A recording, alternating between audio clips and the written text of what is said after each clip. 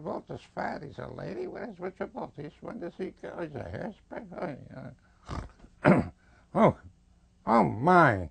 Talk about scary. What a dream. I dreamed of movies that were even more ridiculous than the stuff I see when I'm awake. Teenagers singing and dancing. Four-headed girls. A talking fish. That must have been a fluke. You know, the dream was more like a sketch show. A show that, look, took one single joke and beat it into the ground till I was ready to plots. Those plots had more holes than the U.S. Open. They wouldn't allow those plots in the cemetery. But what made it a nightmare was it was overrun with shallots. Goodness, just shows there can be too much of a good thing. Fact is, you can be sure in the whole world there is only one Gene Shalit. Because God never makes the same mistake twice. You know those spy movies where the hero peels off his face and he's really the villain? That stuff is completely unbelievable. As if I could peel off my face and turn into...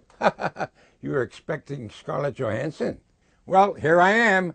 What I really want to say, so I'm going to say it, is that it's important to always remember that you are you, and that no two people are exactly alike or have the same abilities. For example, I can review movies on the Today Show. On the other hand, Al Roker has the ability to look out the window and he can tell if it's raining. Each person is unique. Each one of you is special in her own, or in some cases, his own way.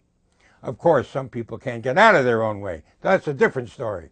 And that's what makes the world fascinating, or frustrating, or foolish, or, when we're very lucky, wonderful.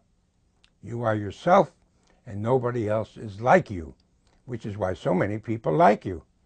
Speaking of like, I guess this is like a wrap for the clown show. I've got to leave. I got to watch another movie. You thought my life was easy. And before I go, I have to say one thing. Three things. Congratulations on your show. Good luck to you, one and all. And thank you. This is Whoopi Goldberg. I sure hope you like the view. Who was that masked man? The Lone Ranger.